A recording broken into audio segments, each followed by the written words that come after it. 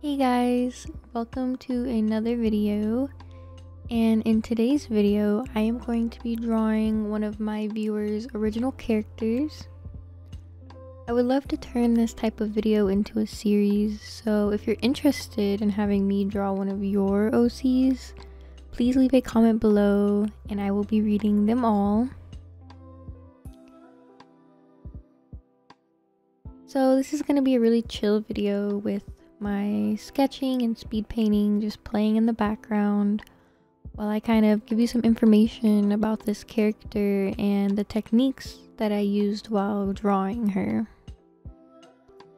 So today's character comes from one of my subscribers and she's so awesome, she's so supportive, and I'm so glad that I could draw her character. I hope I did her justice. This character comes from Artistic Bean, and I would like to give you a little bit of history on her. She is currently nameless, which so are all of my OCs, so no worries there. So this character is a fairy who lives in a magical forest that is filled with other peaceful fairies, and they all live in tranquility together.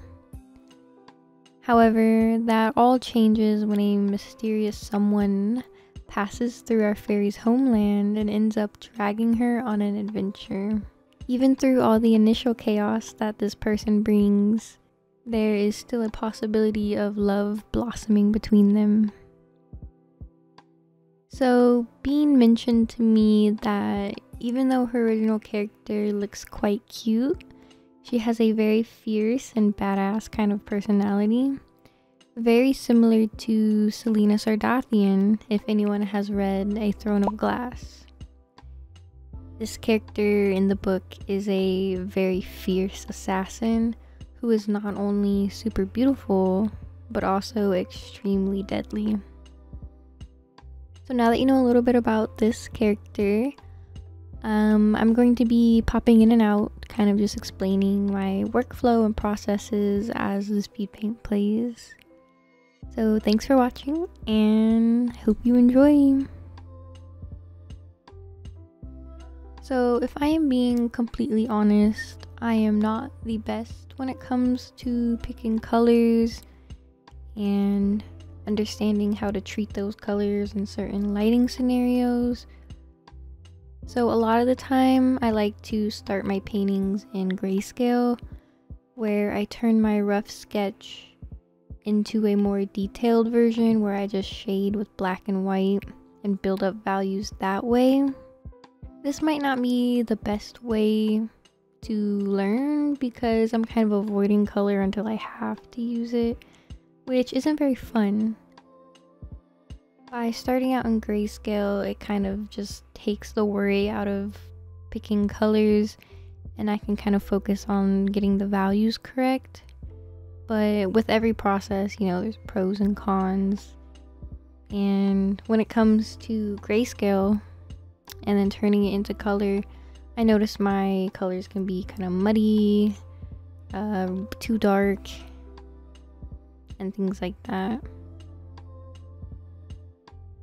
In the beginning of this piece, I actually struggled quite a bit with getting the perspective of her face and most specifically her eyes correct.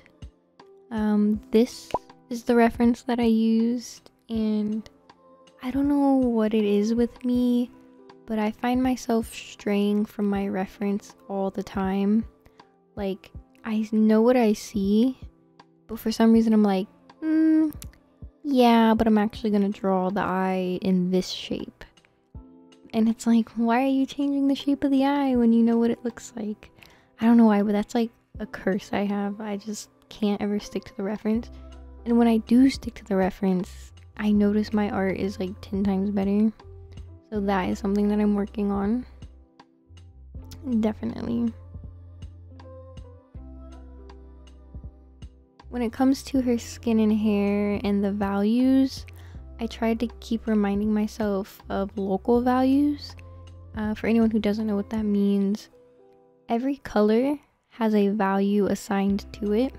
For example, you know, a bright yellow, if if you turn that into grayscale, it is a very light gray.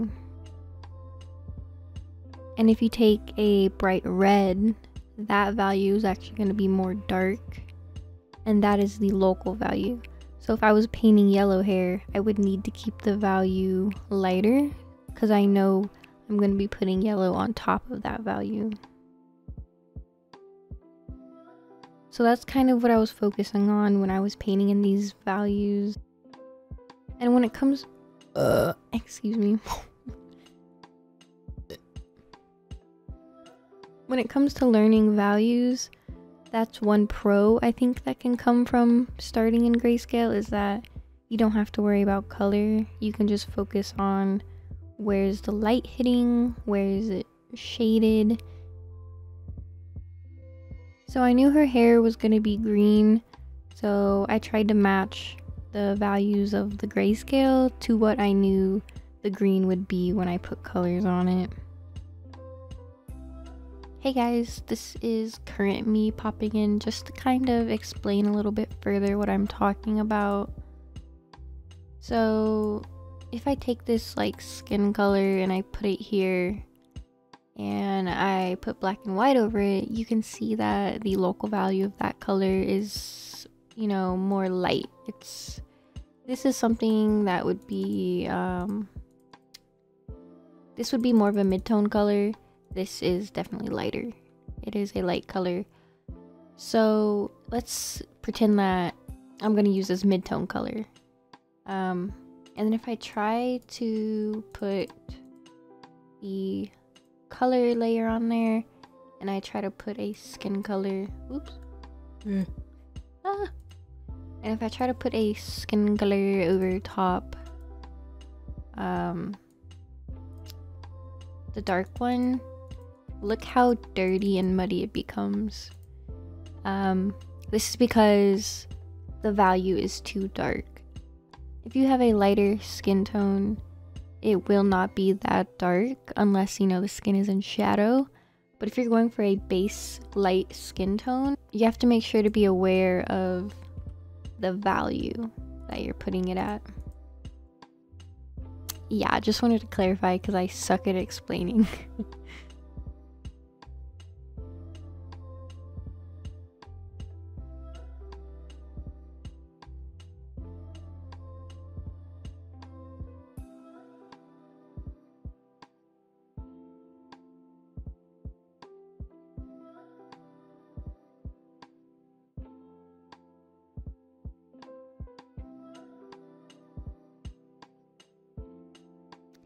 The background that I drew was completely on a whim. I knew I wanted to do a forest, but somewhere along the way, I was having a lot of fun with shading these like cloud-like designs. Like I wanted those to be the top of the trees, but then they became kind of puffy and I was like, well, this is kind of cool. It's kind of like a cloud and a tree. And I felt like that was very whimsical and I was just vibing. I was just going with it. It's a more abstract part of the painting, I would like to say.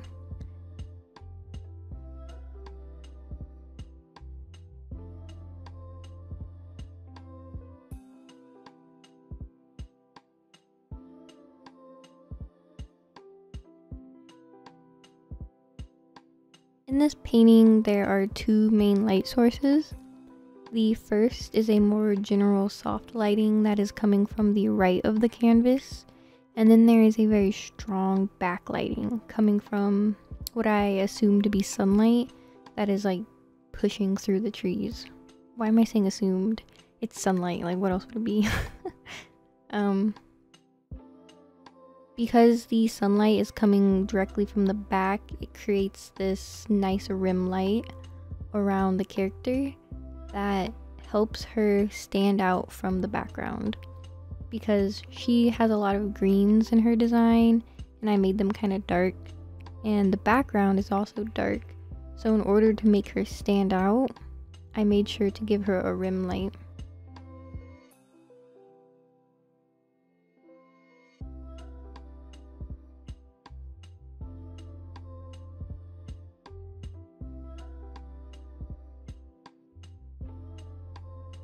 Towards the end, I was becoming really nitpicky over her expression. I actually found it kind of hard to balance her cuteness with her fierceness, if that makes any sense. I wanted her to have a smirk, but I didn't want it to be too, like, sassy of a smirk. I really wanted to get the expression right, and I was like OCDing over it. But after quite a bit of lassoing and coloring over and over and over, I think I was able to achieve the expression that I wanted.